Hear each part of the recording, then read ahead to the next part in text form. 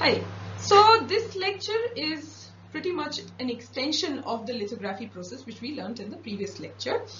What I'm going to talk about today is called lift-off, and which also includes metal deposition, multiple steps. The lift-off process is commonly used for patterning silicon wafers, and this is a very well-known technique in the case of semiconductor industry.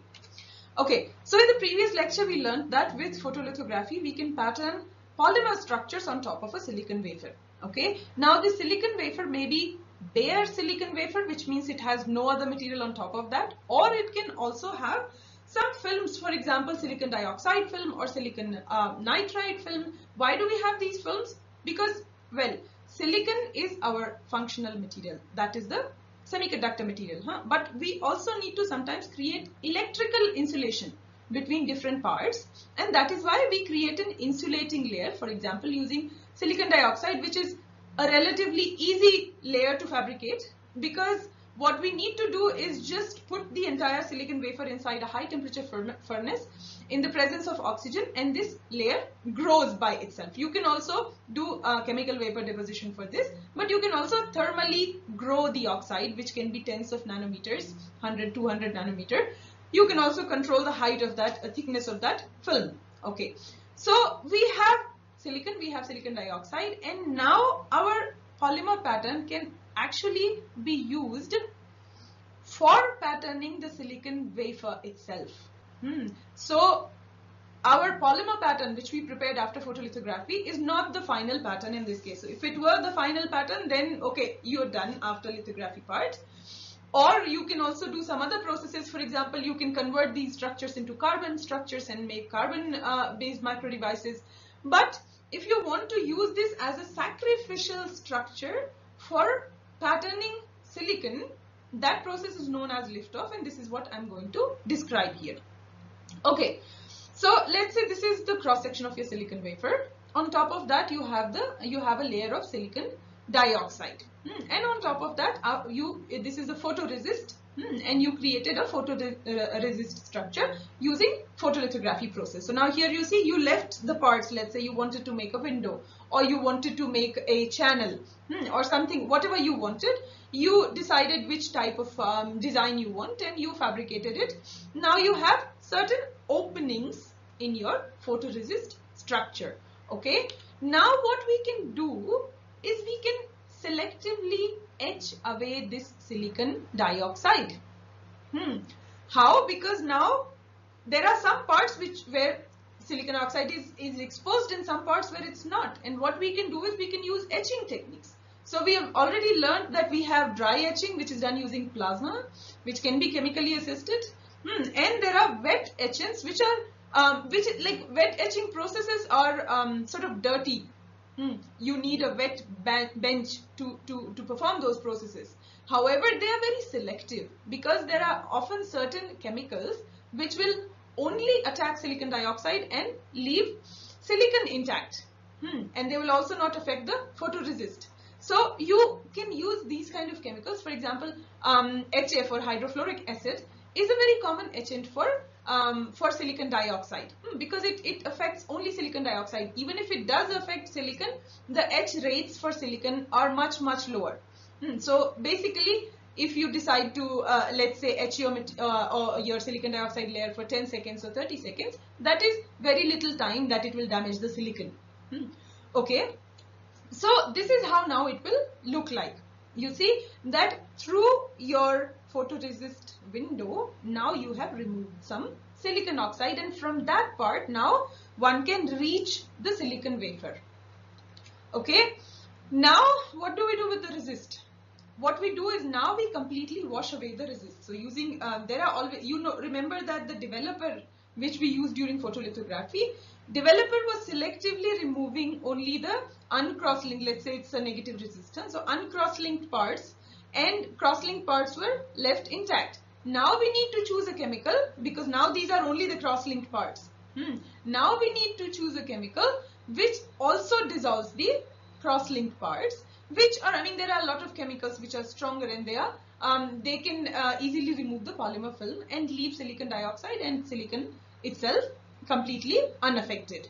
Okay, now yeah, in this case you call your photoresist layer a sacrificial layer, because you did all this photolithography, you know, all the work, and after that you completely sort of removed your structure. You sacrifice those structures for patterning your silicon wafer. So this is known as a sacrificial layer. Okay, so here you can see after resist removal, now all you have is a pattern in your silicon dioxide. Okay, now this structure, it looks very nice here. The walls are very vertical, but it is not always the case, because always, especially when you're doing wet etching, there is always some chemical which is also going inside the side walls. So you may not have perfectly vertical side walls as we imagined. However, you can have this little bit of, you know, undercut.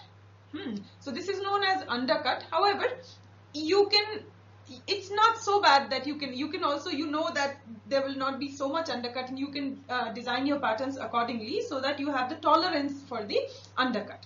Okay, now this is one option. The second option is that we can deposit something. So here what we did was we just created a window in silicon dioxide, and that's what we wanted. Now what we can also do is, in many processes, what you need to do is you need to prepare a metal contact with the silicon wafer, with our semiconductor material. So what you can also do is, now in this window you can pattern a metal. You can pattern, you can deposit a lot of metal, let's say via sputtering process or evaporation process. You can deposit some metal and again use a sacrificial layer for this purpose. So how will you do that? There are a couple of options. Let's say one option is this. Okay, we start with the same structure, and then what we do is, on top of this itself, we do our metal deposition, whatever is the film thickness. So let's say gold deposition. I did some gold deposition on top of this entire structure, and after this what I can do is I can now remove the photoresist. Now what will happen, there is some gold on top of that photoresist. So since the layer under it which was holding it, that is getting washed away, then the entire gold from the top will also get washed away, and all you will be left with is again silicon dioxide, and in between you are going to have now a gold channel or a gold square pattern, whatever you wanted. So this is also another option. Okay, now here one thing that you need to ensure is that your metal, when you're doing this metal sputtering, let's say, the metal film should not be too thick, because if it is too thick, then you will have a film connected to your bottom gold layer, and in that case, when you're removing the photoresist, the entire structure can get washed away. So the metal track that you wanted, that might also just get pulled, and you know, it can also completely get removed. So you need to make sure that the film is not too thick. Of course, the film should also not be so thin that your connection is lost. So you should not have islands, for example. You should have an intact film, but at the same time it should not be too thick. So this is one optimization parameter. Okay, now you will say that what I have done, now here you have silicon dioxide and in between metal track. But what if you don't want the silicon dioxide? Maybe you don't want any insulating layer in that case. In that case, you can also directly pattern it into silicon. So you can, there are multiple options. You can, for example, if you see the third picture on the right hand side, where we had this undercut, you can also do metal deposition at this point and get a similar structure, right? Now, if you don't want the silicon dioxide, you can remove the silicon dioxide, and now you have just a metal pattern on top of a silicon wafer. Maybe you just don't need the silicon oxide. So there are multiple options depending on your design. You can perform these kind of structures. Here in this case, now silicon dioxide layer becomes your sacrificial layer.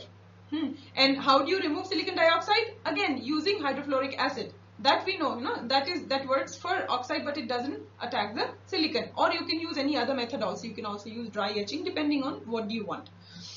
Okay. So now this entire process with multiple variations, multiple options, this is what we call lift-off process, and it's a very common process in the case of IC chips fabrication. I had also mentioned that silicon can be directly patterned with resist, so you don't need a oxide layer at all. So again, that will depend on your application. In this case, as you can see here, you can use a dry etching process also. You can also use a wet etching process. One such process is known as potassium hydroxide etching, KOH etching, which selectively attacks the 111 plane of silicon and leaves all other planes out. So that's why you get these inclined plane-like structures. So you can, if you remove the material, then remove the resist, then afterwards you will get either this undercut, which is isotropic, or you will get anisotropic, but also you can get undercut. And there is something, if this structure is reversed and there is another layer below the silicon wafer, that is also known as overcut. So the idea is that all these processes together, they are known as the lift-off. All of these come under a lift-off process altogether, because you are ultimately removing your resist, which is kind of a lifting certain structure off your silicon wafer. Okay. Now this entire process of patterning silicon wafers using these lithographic techniques, where you either prepare layer by layer structure one on top of the other, because by film deposition, for example, or you just prepare structures in the silicon wafer. You did use a certain film, but that film was sacrificial. So these techniques are known as bulk micromachining and surface micromachining. So the difference is that in bulk micromachining, the structures are patterned inside the silicon surface. So they are inside. But in the case of surface micromachining, you have the structures on top of the silicon surface. So you have this layer, additive layer by layer technique. So these are the two microfabrication processes for patterning silicon wafers, where you use photolithography as a sacrificial step or an intermediate step.